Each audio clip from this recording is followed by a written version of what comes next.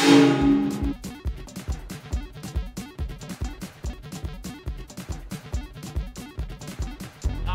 funky D.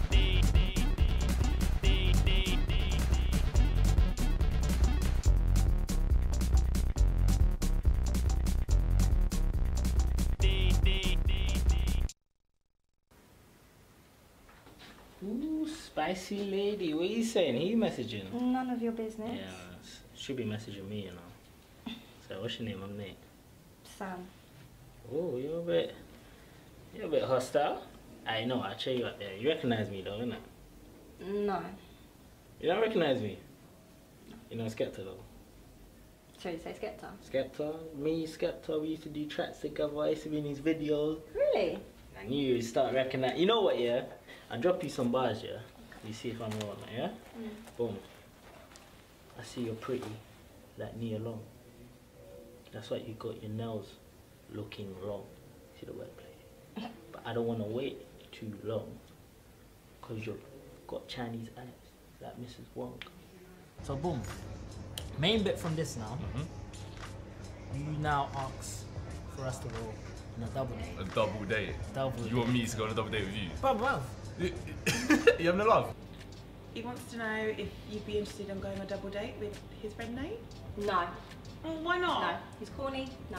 Oh, give him another chance. It could be fun. No, listen, the way he was rapping last time, I knew he wasn't the one for me. No. Just give him a second chance for me, please. Please. Fine, fine. If he starts rapping, I'm leaving and I mean it. Don't hug me. Can you please keep it down, yeah? Just tone it down a little bit. Stop doing that. Stop doing that. Stop doing that. Security! Relax, security! Again!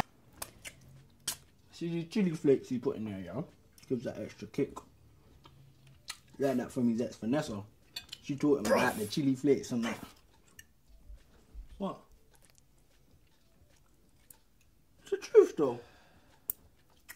Can't lie though. Kinda miss her.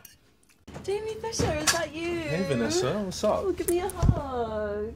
So what's new with you?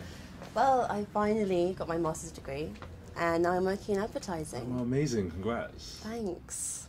What are you up to now? I'm still in sales, but I just got a new job as an account manager for a publishing company. Oh, that's great. And is there a special girl reaping the benefits of your new promotion? Oh, sorry, this is my friend Michelle. D.